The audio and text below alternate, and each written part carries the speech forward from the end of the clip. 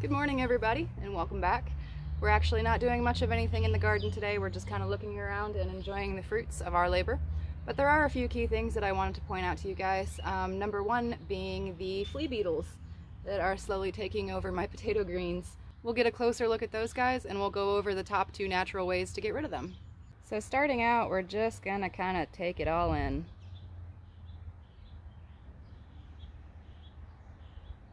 It is absolutely amazing how fast this all is growing.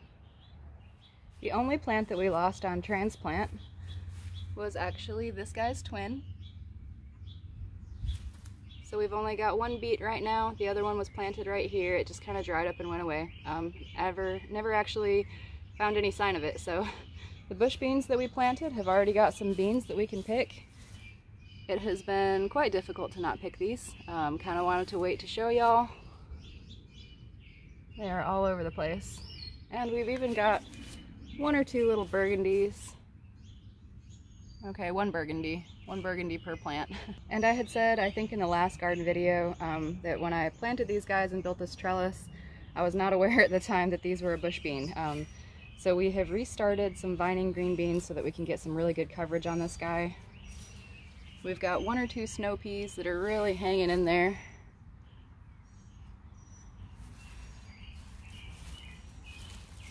Our cucumber's starting to take off, starting to really utilize that trellis.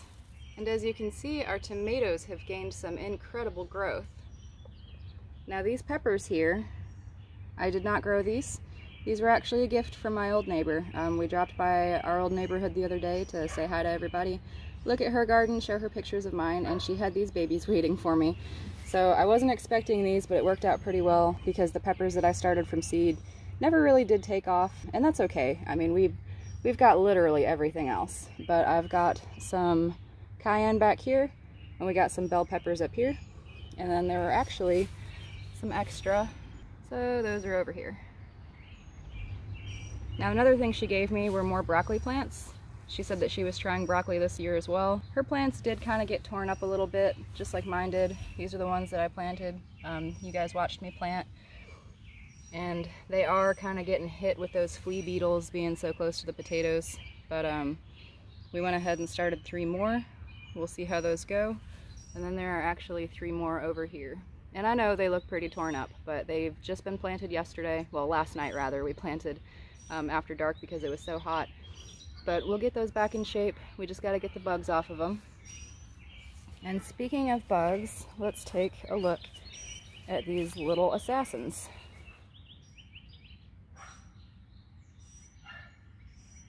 You can see what they're doing. They're kind of punching holes all along these leaves. And a really good place to find them is actually on the underside of the leaves. Now I came out, have been coming out the last few nights anyway since I've noticed these guys, and dousing the top and bottom side of each plant with my hose because that will help knock them down, and they really don't like water, so they drown quite easy. And that helps us out because we really don't want to use chemicals. But luckily there are several natural ways to get rid of flea beetles. The method that we're going to be trying is 1 gallon of distilled alcohol, 2 tablespoons of organic soap, and 1 cup of isopropyl alcohol. Why is my phone focusing in and out like that?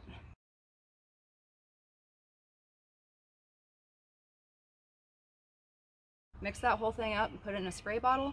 You're going to do the entire top of the plant, and again, like we talked about earlier, you're going to want to flip these over and shoot the underside as well. So flea beetles as a whole are not actually going to damage your potatoes, but they will damage the greens, and that can lead to other diseases. But the flea beetles themselves punching holes in your leaves won't actually damage your crop, but we don't want them around because they're too close to the broccoli, and we want to maintain a perfectly healthy garden bed for next year. These guys will typically do 2 to 3 generations in a season, but if you have an especially warm winter and you're in a southern state like we are, the adults can winter over in a nice warm mulchy garden bed. So we're going to do everything we can to get rid of 3 generations, and hopefully next year we won't have this problem at all. So while we're out here, we're just going to take a look at everything else. We planted 2 good rows of carrots, and as you can see they're coming up, but we're not going to have nearly as many as we actually planted, so not really sure what happened there. It's possible that the roots dried up. It has been an incredibly hot summer so far. I think currently it is 91 degrees. And we've been having trouble keeping everything watered just with what's in the rain barrel, so One of the things that we're going to do later in this evening when things cool down a bit is take some of this mulch. We've got a fresh pile from where Josh mowed for me today so that I could do this video and not have a shaggy lawn in the background. Thank you, babe. I love you. And down here at the end, we've got some stuff that is more than ready to use. It's nice and dried up. That's what we want to see. So we're basically just going to layer this around the base of all of our plants, and this is going to help retain some moisture. It's also going to help a little bit with those flea beetles. The female flea beetles like to lay their larvae down near the soil of a plant, and the more stuff you have kind of mounded up around the base, the more they really can't gain access to the soil, and typically they'll find someplace else. We've seen an incredible explosion of growth in our corn. Growing up as a kid in Michigan, the rule was always knee-high by the 4th of July. So if your corn is knee-high by the 4th of July, you're gonna have a good harvest right on time.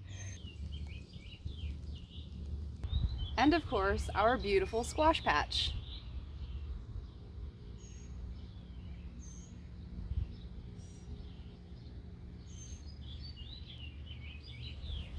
This one is probably my most favorite part of the garden. I have such a thing for squash. Squash and zucchini. You can give it to me grilled, raw, sauteed, fried, on a shish kebab, barbecued, slow cooked. I really don't care. Make me some gumbo with it, as long as I have plenty of it. Now these guys each have a little feeder tube bottle. I'll kind of show this. These just have a small hole in the end, right there. So you just fill the bottle up with water, stick this down near the root system. We put these in when the plants were still young so as not to disturb any of the roots, and that's going to make sure that the water actually gets down to where it needs to be and doesn't just roll off the top, because there is a lot of peat in this bed, and peat does not like to take water willingly. We are starting to see some fruits, or vegetables rather, about the size of my thumb. Coming on beautifully though, and this plant has multiples. Got a couple of brand new little cabbages planted over here in the shady end. This is a zucchini plant.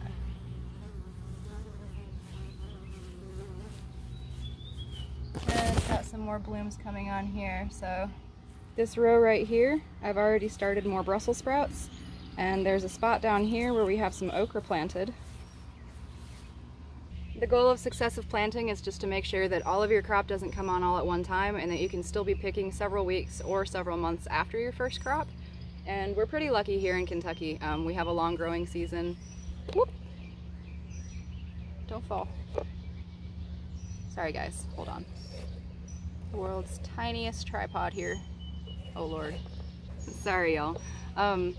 But yeah, successive planting, you just don't want to harvest all of your crop all at once and then not have anything left for the end of the season. And here in Kentucky, we're really fortunate in having a long growing season.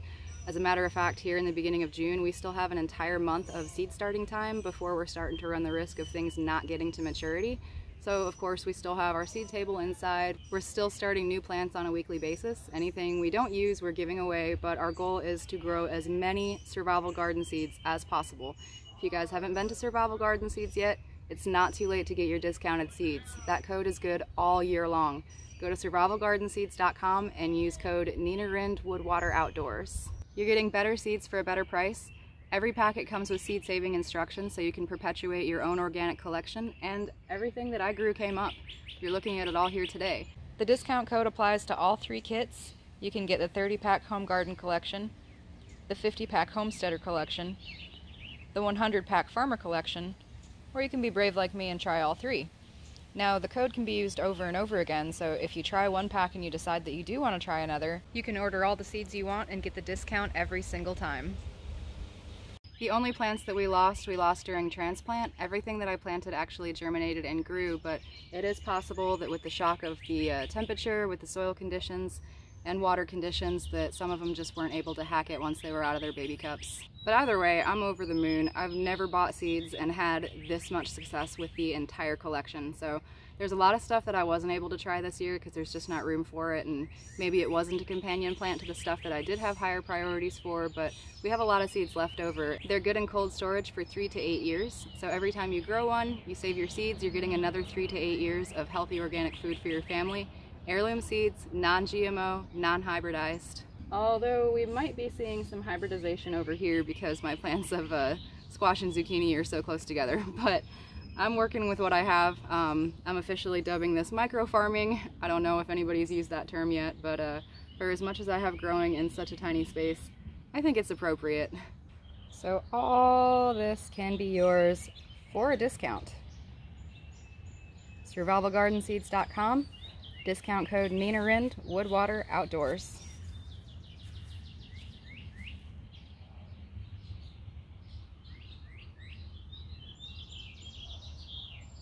Well, that's it for this afternoon, y'all. We've got to get out on the river. It's hot. I want to go swimming. We're probably going to take our trout line out because it's getting to be breeding season for the catfish, and we'll take about a 1-month break or so where you guys are going to see a whole lot of garden action. We're going to do some camping, lots of outdoor cooking, and basically just whatever adventures we can come up with. If you're growing a garden this year, send me some pictures of it on Instagram at Renegade 2.0. I look forward to seeing them. But I'll come back out tonight and turn the camera on again, and we'll go over that natural spray to get rid of your flea beetles, and I'll show you guys how I apply it.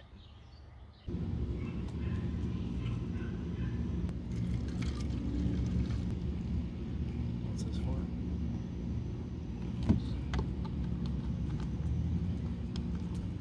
Alright guys, we're going to go over method number 1 real quick.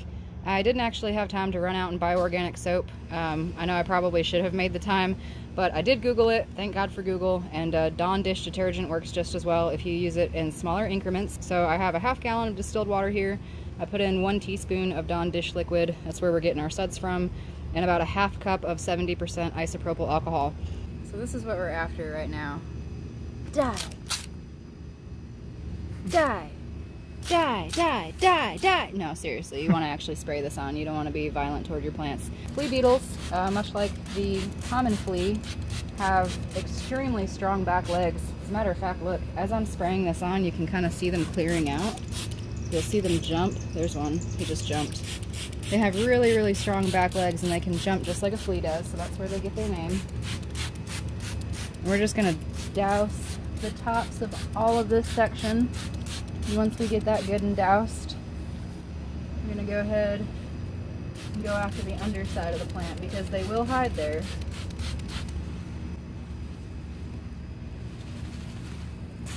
Oh.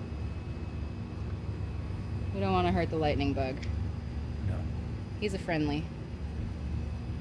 Okay, we're going to set you down over here. Let's just put you there. There you go, little friend. The second most popular method for removal and control of flea beetles is to lay down sticky traps around the edge of your garden. This would probably work for us if we had them in the house, but since we're outside, we have a lot of pollen this time of year. We just wanted to be more proactive and kind of hit the bugs where we could actually see them.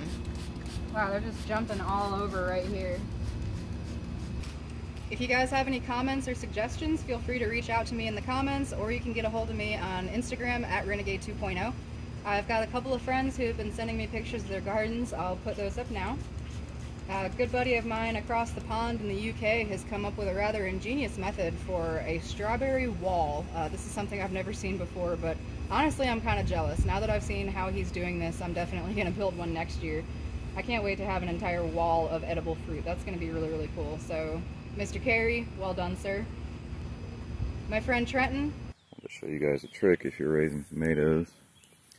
To get more output, these little yellow flowers are of course what are going to become the tomatoes. You take your fingers like this, you vibrate them when the blooms are open for about 20 seconds. It kind of shakes those hormones together, kind of like when a bee pollinates a flower. But if you do that, you're going to get more tomatoes on your vine. Well done, sir. Keep them coming. I appreciate you guys joining me. Send me some pictures of your garden on Instagram at Renegade 2.0.